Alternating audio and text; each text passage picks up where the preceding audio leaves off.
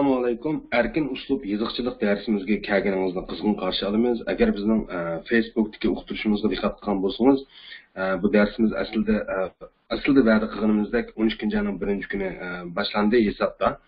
Ya'ni 2019-yil 12-oyning 1-kuni. Yeziqchilik temasi har dushanba kuni e'lon qilindi. Savodashlarga 2 kun ichida yozmani topshirish talab qilindi. 2 kun deganimiz chorshanba tushdan burun topshirib bo'lsangiz, shunda bo'lganda juma tushdan keyin shu vaqtda videoni ishlab tarqatishimizga ulguradi demoqchi. Shunga bundan keyin endi savodashlarningki shuning diqqat qilishini umid qilamiz. Shu vaqt jihatiga shu o'rinlashtirishga, ya'ni yeziqchilik temasi har haftaningki dushanba kuni e'lon qilindi Facebook'da. Savodashlarga 2 kun vaqt berildi. Yeziqchilik shu yozmani topshirishga demoqchi. Topshirib bo'lgandan keyin juma kuni tushdan keyin shu shaklda video shaklda yana e'lon qilindi. Natijasi yoki yozmaninki tahlili elib berildi demoqchi, bu video shaklda. Shu tapda ekranda ko'ryapsizlar. Ustidagisi albatta freestyle writing course. Abimen degan erkin uslub yeziqchilik darsi degan gap. Tigidagisi lesson 1 albatta tunji darsimiz bu. Onun tigidagisi Friday, December 6th, 2019. Ya'ni bugun kunga naq 2019-yil 13-oyning 6-kuni juma kuni.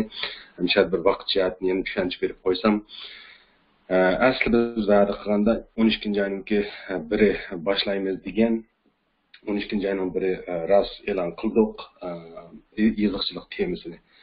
Demakchi yag'an etmadik. Bugun endi qanday bo'lib 12-oyning 6-si juma kuni bo'lib ketdi desangiz, shu xulosani shu bugun kunlikka chiqarmoqchi. Okay? Facebook'da bergan o'qitishimizning mazmuni shu demakchi.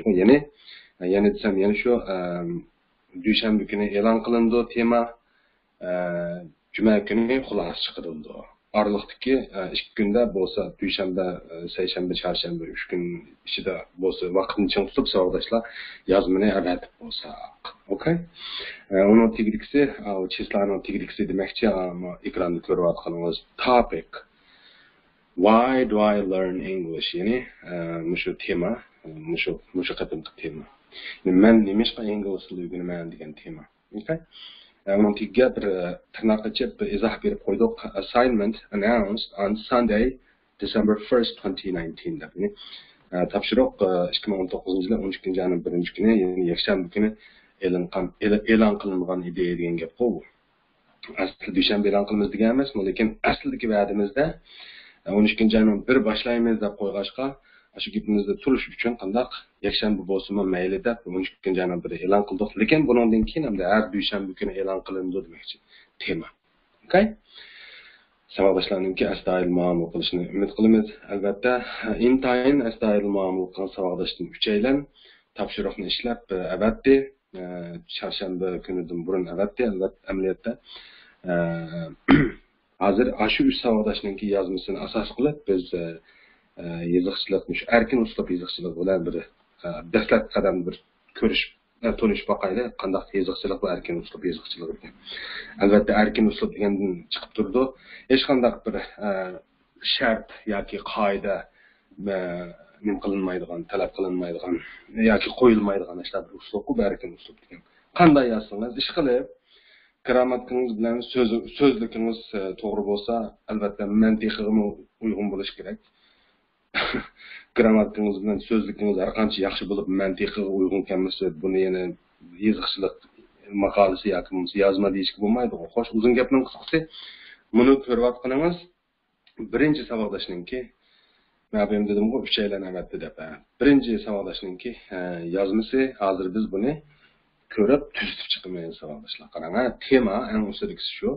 Why do I learn English? Men Nimishqa Engiliz tilini o'rganaman dedi. 3 abzasdan tuzilibdi bu yozma. Qarang, agar mushu savodash o'zingiz ko'rayotgan bo'lsangiz, kechiring, ismingizni e'lon qilmadik, chunki shaxsiyatingizga hurmat qilganimiz bu. Aslida maslahat degan to'q ismini e'lon qilmaymiz deb. O'zingizning maqolasini o'zingiz taniysiz albatta. Undaqda siz diqqat qiling, barliq savodashlar, menga diqqat qilinglar. Bundan olsa bu zodi qandaq bir yozma bu. Buni bir tahlil qilib ko'rib chiqib tuzaymiz qarang hozir. Day to day English became to the most popular and important language in the world. People say English is world language. We have a famous proverb. It is said that if you know a new language, it means you will get more two ears and a mouth. Uyg'urchada tarjima qilib yozsak buni. Kundalik turmush ingliz tili yoki kundalik ingliz tili dangliq va muhim bo'lgan bir dunyo tiliga aylanib qoldi demoqchi bu yerda. Okay? Kundalik ingliz tili yoki kundalik turmush ingliz tili eng dangliq, most popular, eng dangliq va muhim bir dunyo tiliga aylanib qoldi deydi. Andan keyin kishilar ingliz tili dunyo tili deb atishidi yoki deyishidi. Bizda bir dangliq maqol bor yoki maqol tamsil bor. U shundoq deydiki, agar siz bir yangi tilni bilsangiz, uning ma'nosi yoki u shundan darak berdiki, sizningki ikki quloqingiz va bir dona og'zingiz ortiq bo'lgan bo'ladi demoqchi. Okay?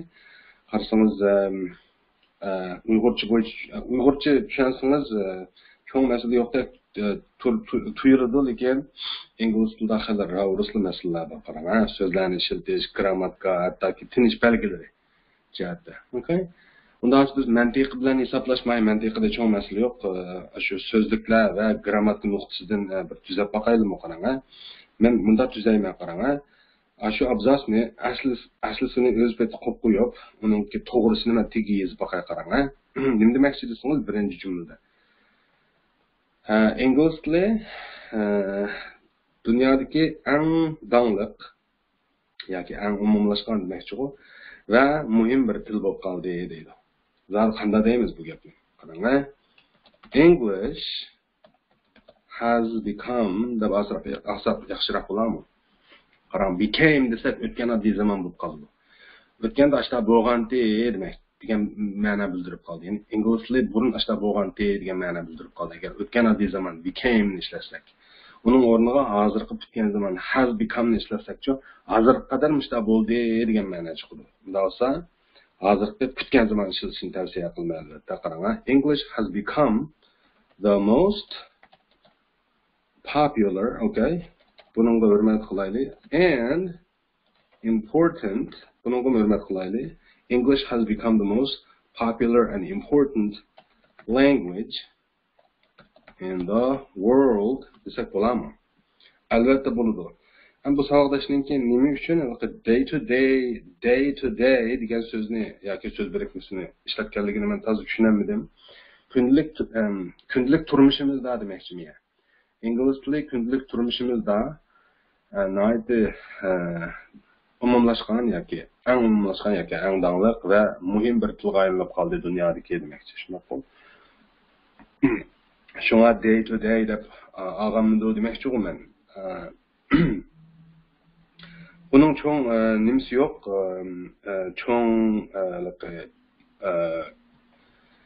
çoğun tasir yok. Bu kündülük diyen sözünü eliştin ki, ki çoğun zararlık yok demem ben.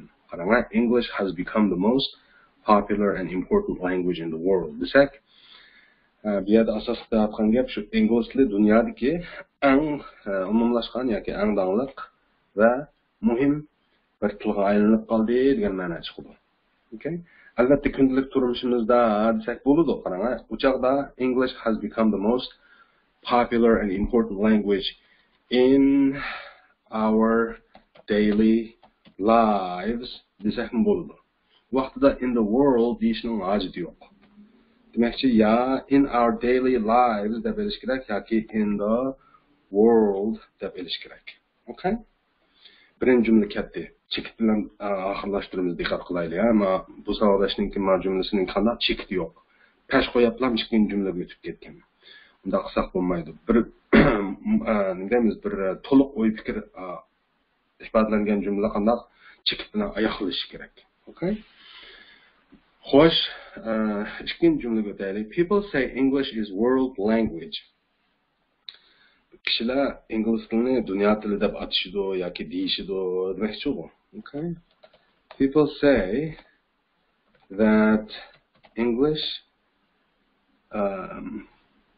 is the language of the world.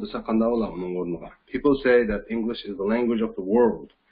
Yani kishilar ingliz tilini dunyoning tili deb atishidi degan gap.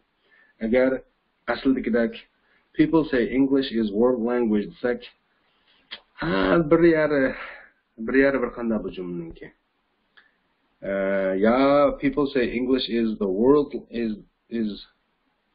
world's language. Nishada the world's language yoki a world language.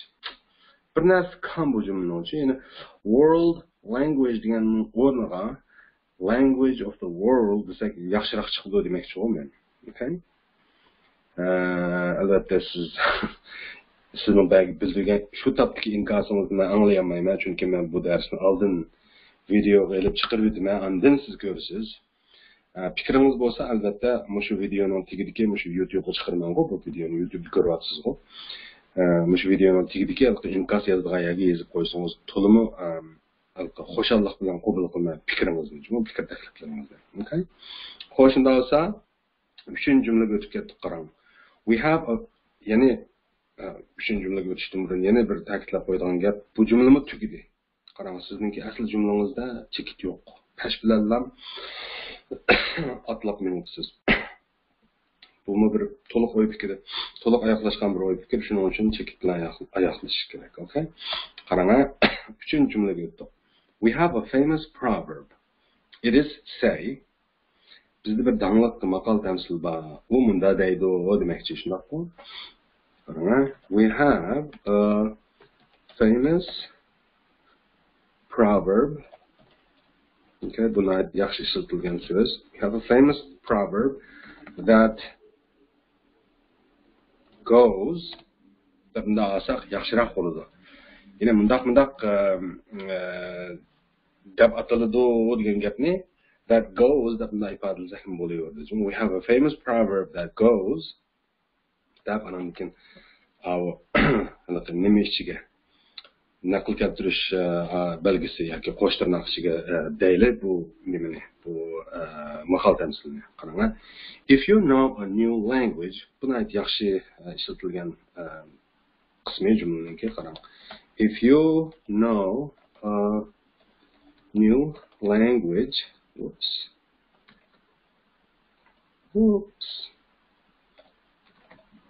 if you know a new language, it means you will get more 2 ears and a mouth. Yani demakchi, agar siz bir yangi tilni bilsangiz, uning ma'nosi yoki u shunday bir narsani darak beradiki, sizda quloqning ikkisi va og'izning birisi ortiq bo'ldi degan gap demakchi miyada. Shundaqmi? Buni it means you will get more 2 ears and a mouth desak, bu toza to'g'ri ifoda bo'lmadi. Bo'libmi get degan egi bo'lsiz degan ma'no anglatadi. Uning o'rniga qandaq? If you know a new language, it means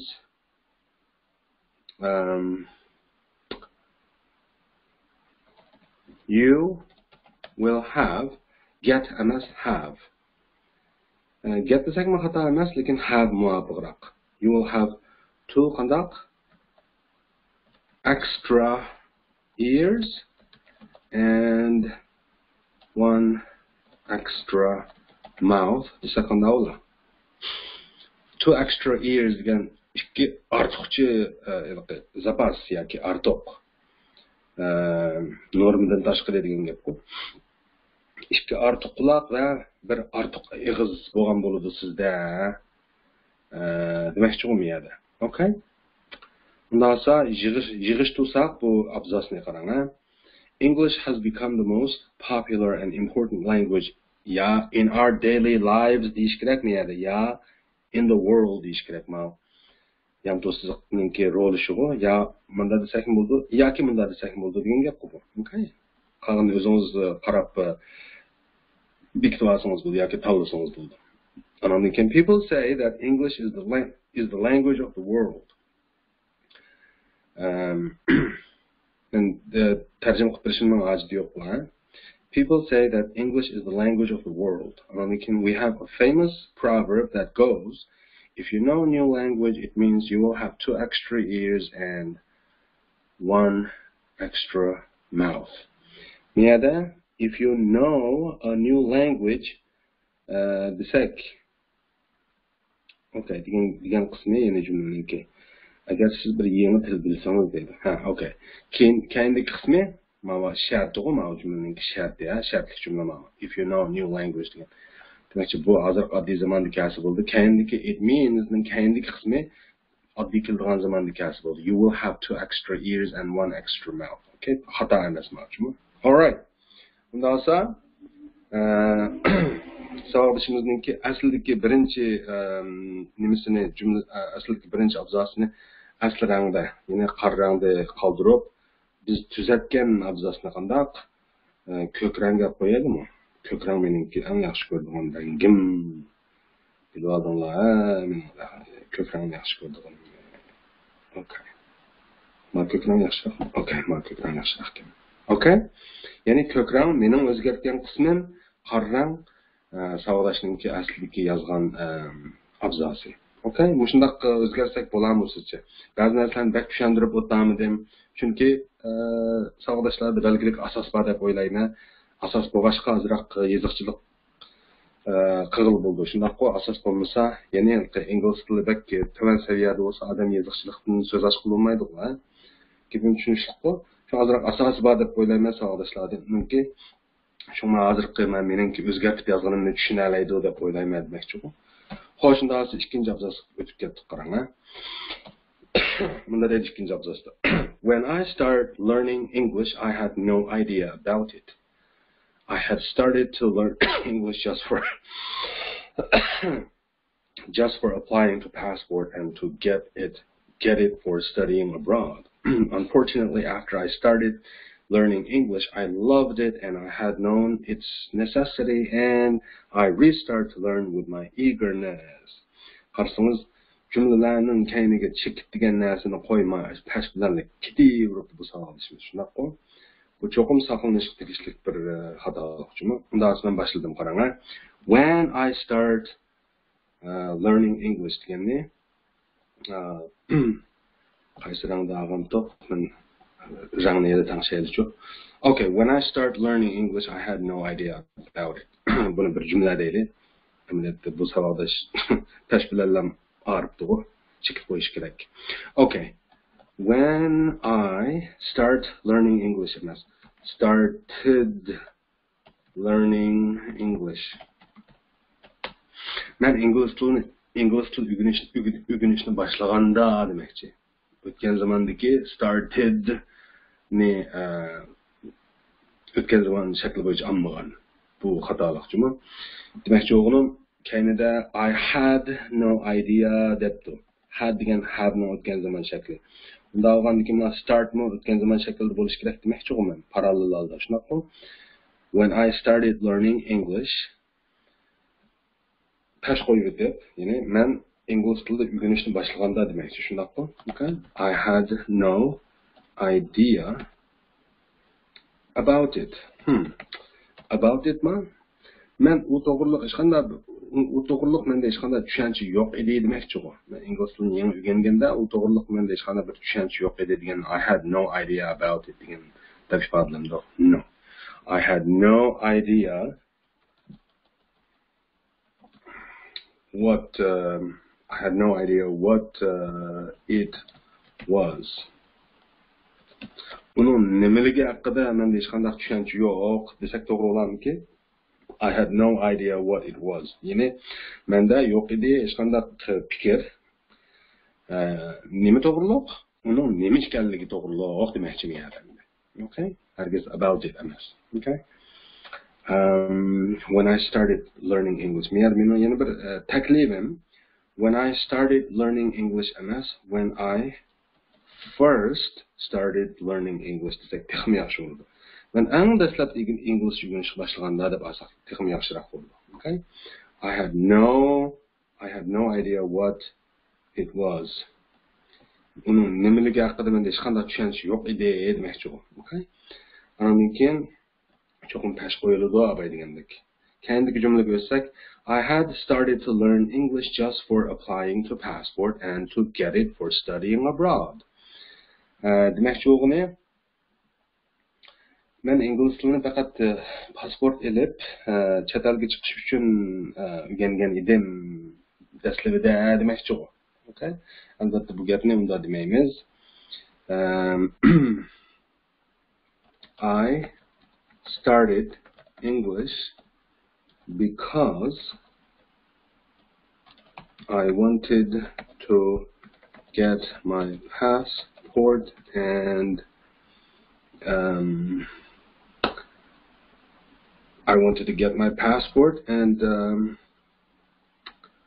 so that I could go abroad to study. I started English because I wanted to get my passport and so that I can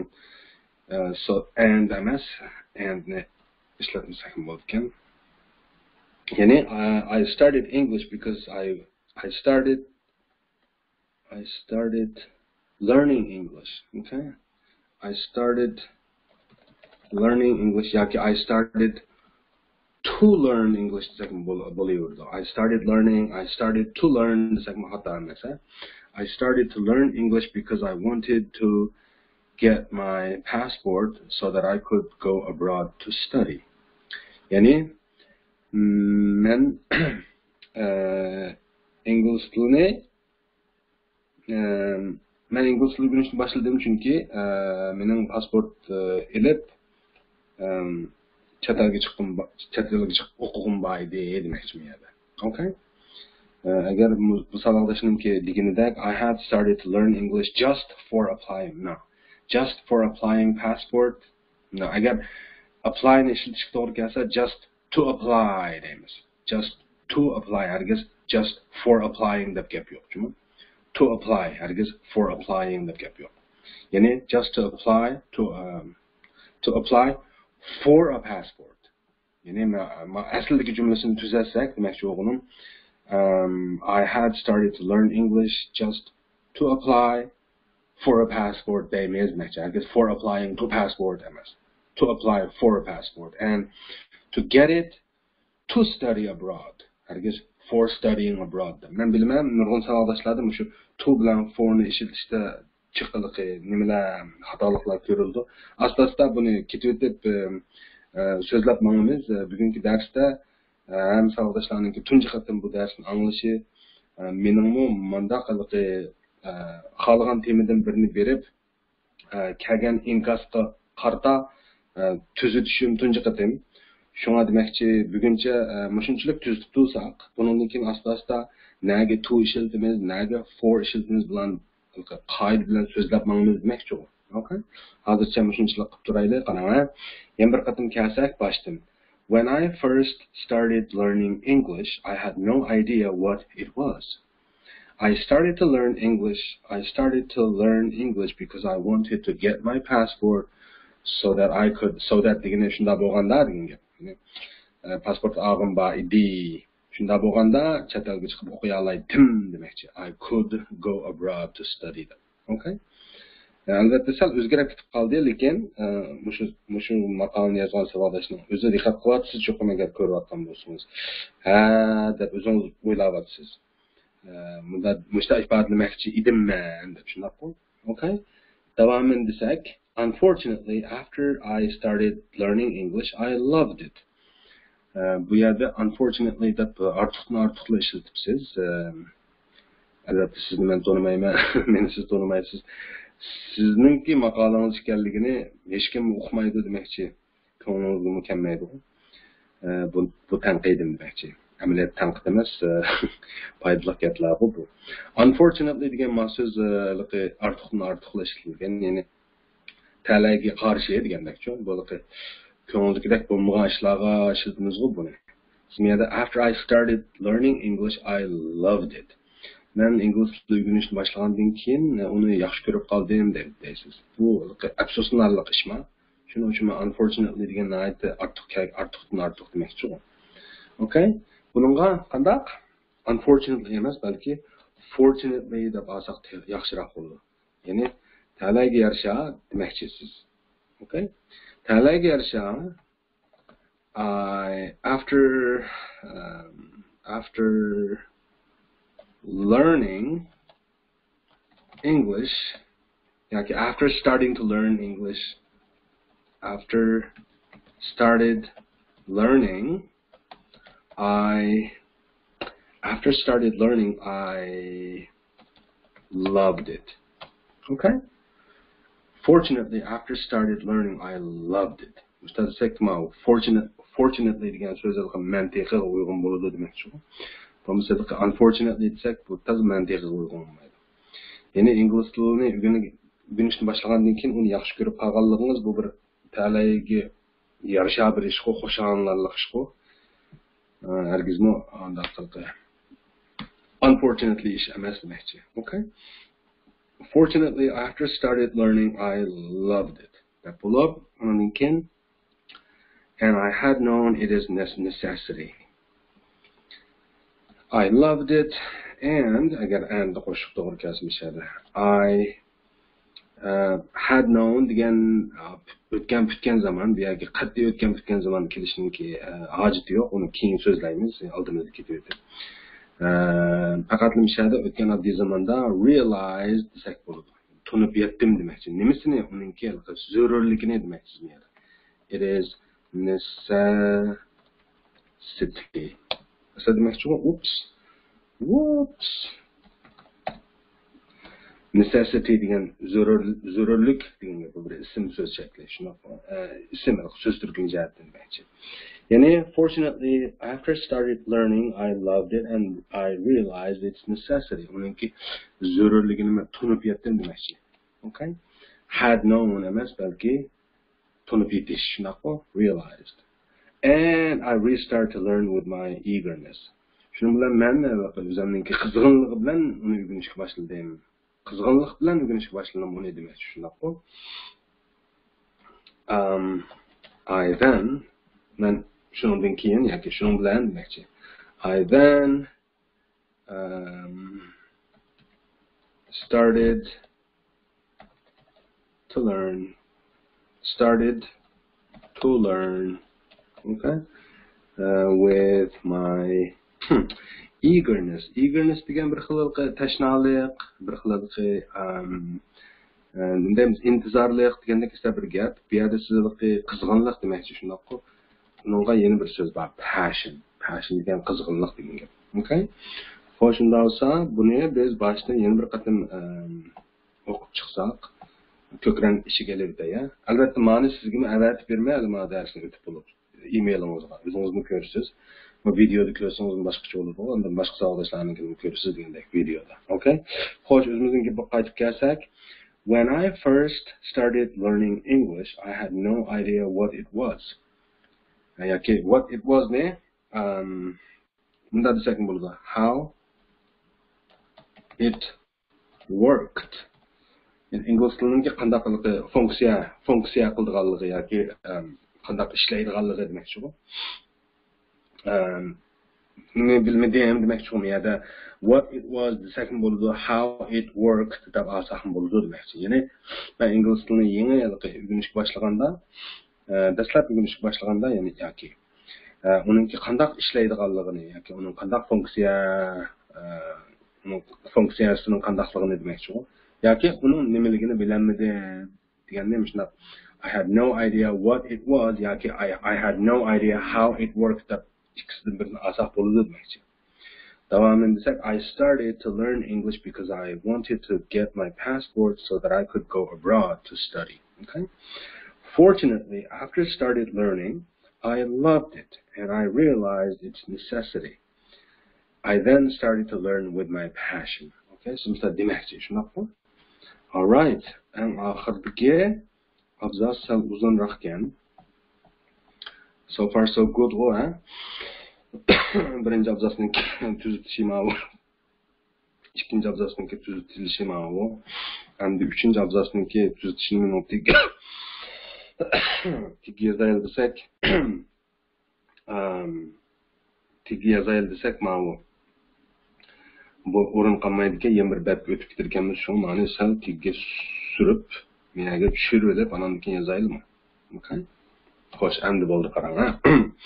In my opinion, in these days, everyone who wants to be a scholar or a successful businessman, he or she must learn English for developing their skill, knowledge or trade, especially if you are a person who wants to change their destiny. Qarang, chekit degan narsa yo'q. Bu jumlalar hamma bir-biriga ulash, shu bir patman 7-8 jumlalarni chekit pashlar bilan o'tibsiz. Bu intayin yaxshi bir odat emas. Jumlalarni qanday chekit bilan armang, shunaqmi? In my opinion, in these days, everyone wants to be a scholar or a successful businessman. Mishada bir jumla tugish kerak. Okay? Yani meningcha demakchisiz, shunaqmi? Meningcha, in my opinion, okay? In these days, everyone wants to be a scholar or a successful businessman. Okay, cho'ng masala yo'q, ozroq xatoliklarni hisoblanmaganda. In my opinion, dan keyin bir tashkilot albatta. In these days emas, these days degan gap shu siz demakchi bo'lgan in these days ni in ni ishlatmaymi ifodaligi bo'ldi demakchi. In my opinion, these days everyone who wants to be a scholar or a successful businessman, everyone who wants to be a scholar, bu bir yeri boshi oxiri yo'q bir jumla bo'lib qoldi qarang. In my opinion, these days everyone who wants to be a scholar or a successful businessman must learn English. Siz scholar degan bir tadqiqotchi deylik, masalan, tadqiqotchi or a successful businessman, bir muvaffaqiyat qozongan tijoratchi demakchi, shunaqa yoki so'rgan. Ya'ni tadqiqotchi yoki muvaffaqiyat qozongan bir savdogar bo'lish uchun yoki bo'g'isi bor har qanday odam ingliz tilini o'rganish kerak demoqchi bo'lsiz, unda bu gapni andaq in my opinion in these days everyone who wants to be a scholar or a successful businessman he or she deb he or she degan sal ortiqcha. Uni o'rniga mundal desak bo'ldi qarang. In my opinion these days everyone emas, ya'ni tadqiqotchi yoki bir muvaffaqiyat qozongan tijoratchi bo'lg'usi bor har qanday odam degandiki har qanday odamni everyone demdoq, no, anyone deymiz. These days anyone who wants to be a scholar or a successful businessman debsiz. Businessman deb bo'lib, keyinga he or she debsiz. Businessman degan she gimi yatamda no. Businessman ni albatta erlarga ishlatamiz. Keyindan she deb elish uchun qandoq ayollarga o'rtaq bo'lgan yana birsini ishlatish kerak. Uchoqdagisi nima? Business person bo'ladi albatta. Okay, businessman degan erlarga ishlatildi, business person bo'lsa ayollarga o'rtaq ishlatiladi. Okay? In my opinion, these days, anyone who wants to be a scholar or a successful business person must learn English.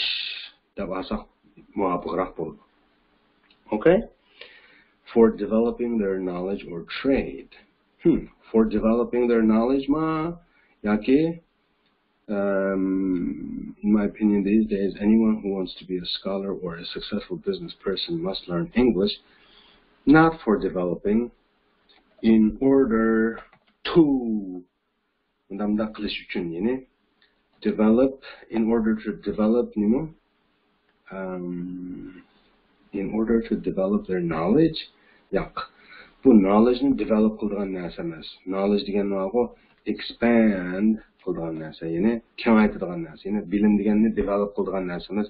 Ya'ni Uyg'urcha desak bilimni taraqqiy qildirgan narsa emas, bilim deganni kengaytirgan narsa. Shundaq-ku, ya'ni expand desak muvofiq development o'rniga demakchi. Ya'ni In my opinion, these days, anyone who wants to be a scholar or a successful business person must learn English in order to expand their knowledge. Okay? Or trade, that's it.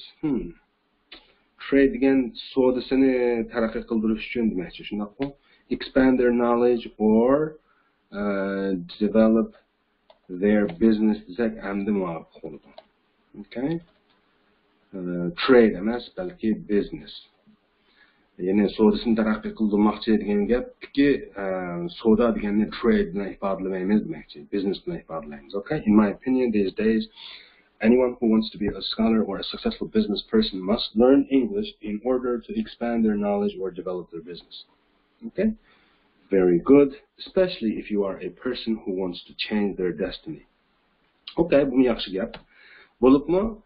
Agar siz o'zingizning taqdirini o'zgartirgan birisi bo'lib qolsangiz, o'zgartmoqchi bo'lgan birisi bo'lib qolsangiz deydi. Especially if you are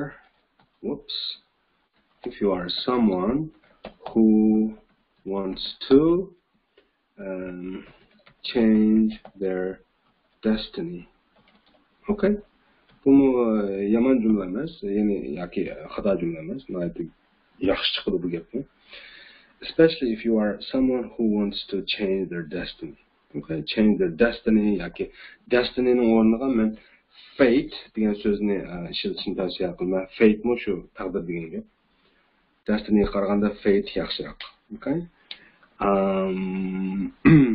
Especially if you are a person who wants to change their fate. Okay? And tugida bir jumla siz qatti pash bilan chekib qo'ymay pash bilan yasabsiz.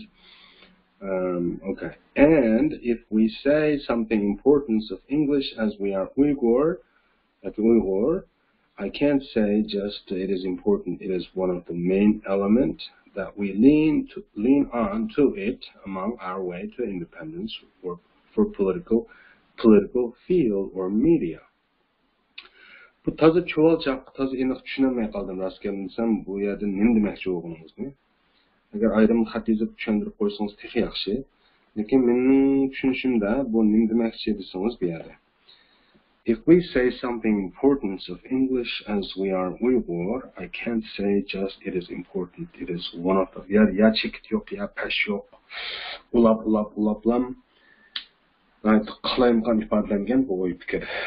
If we say something important of English as we are Uyghur, I can't say just it is important. It is one of the main elements that we lean on to it among our way to independence for political field or media. Bir mustaqillik, mesela siyasi saha, mesela matbuat, degan gaplar bor. Say something important in English as we are. Agar ingliz tilida bir gapni uyg'urcha deyli desak, qandoq degan tozaligi bakli tushuniksiz bu gaplar. Albatta siz bilan aloqali bo'lsa, mushu gapni bir sharhlab bersangiz, uyg'urcha deb bersangizmi mayli. Chunki shunga men bunda tavsiya qilay. Mushu faqat tushunamadim rost gapni desam. Mushu qismini ya'ni qizil rangda deb qo'yaydi. Okay, men adat bilmas sizga albatta. Men qolgan savoldoshlarni ko'ryapti emasmi? Meniki sizningki maqolangizni yishib berganimni boshqa savoldoshlarni ko'ryapti emasmi? Shu boshqalarni unutmaslik uchun, zeriktirib qo'ymaslik uchun biz sizning maqolangizni mishari to'xtataylik menimcha. Demakchi, bu yuqoridagi meningki bu ko'k rangda olgan bo'laklarni yig'ib mahsulot shu ko'k bo'laklarni yig'ib kelsangizmi, yaxshi bir narsa chiqdi hozir. Amaliyotda men qizil xatda qo'ygan gapni men tushunamadim dedim-ku. Buning qaydim tushuncha bersangiz, email yozib buni to'g'rilaymiz albatta. Ikkita qatimliq videoda qisqacha qo'shib o'tib ketsam bo'ldi yoki o'zingiz ayrim bilib olsangiz bo'ladi. Lekin umumiy jihatdan aytganda, hozirga qadar yozganimiz shu ko'k ranglardagi ko'k rangda e'lonlangan mana 3 qismni demakchi. Yig'ib bir yerga qo'ysangiz, bu menga yaxshi bir narsa bo'ldi hozir. Okay? Yaxshi bir yozma bo'la oladi demakchi. Xo'sh, bu birinchi savoldoshninki ahvoli savoldoshlar. Agar İngiliz tilida belgilik asosimiz bo'lsa, yuqorqi tushuntirishlardan cho'qim nurg'un narsalarni his qildingiz sizmi? Ha, ma gapni bunday ifodalasak, bunday bo'ladi ekan, gapni bunday ifodalagan bo'ladi ekan deb har xil yangi masalan jumla shakllari, grammatlik nuqtadan bo'lsin, mayli so'zlik ishlatishlardan bo'lsin, cho'qim bir yaxshi savodga ega bo'ldingiz yoki bilimga ega bo'ldingiz. Okay, aslida mening xiyolimda uch savodoshningki uchli maqolning hammasini nima qilay degan, shundoq so'zlab o'tib ketay degan tim bugungi darsda. Vaqt sababidan qolgan savodoshlarimnikini men bu videoda so'zlamaslikni to'g'ri tepyapman shu topda, chunki sal uzrab ketyapti. Chunki savodoshlarimniki raskan deganda bir maqolani ko'rib, shuningdan o'rnak elishi yoki nurg'un narsalarni o'rganishimi menimcha yaxshi o'rganish. Albatta, bundan keyin davomli qilib turamiz. Agar shu xil dars o'tishimni yoqtirgan bo'lsangiz, shu videoning tagiga bir inkas qoldirib qo'ygansiz. Ma'lum shu uslubingiz bo'ldi ekan, men yoqtirdim yoki ma'lum bundaroq uslubni qo'shib olgan bo'lsangiz, texnik yaxshi bo'ladi deb fikr bersangiz, texnik yaxshi. Okay? Xo'shindas bugungi darsimiz mushakish bo'lsin savodashlar. Qolgan ikki savodashninki maqolasini men amalda yana ayrim video qilib chiqarishga tirishiman. Unda qilinmagan holatmi ikki savodashga ayrim o'zlariga tuzatgan nusxasini avatib bermay albatta. Unda aslida savodashlar ko'p rahmat. Shu darsga qatnashganingizga, shuning ko'ngil bo'lganingizga yuqori degandek videoning tagiga inkas yozib qo'ygansiz. Andan keyin oldimizga dushanba kuni chiqadigan yangi temaga diqqat qilib qo'ygansiz. Yana desam, yana shu 2 kun ichida agar yozib menga avatib bera olsangiz, hayottilim@gmail.com degan email adresiga yozib bersangiz, hozir qilganga o'xshash siznikini qanday tanlab shunday bir tuzitib chiqsak, o'zingizga yaxshi nurg'un savodashlarni manfaat oladi. Unda bo'lsa, ko'p rahmat savodashlar. Biz inshaalloh keyingi qatimliq darsimizda ko'rishamiz. Thank you very much. See you next time.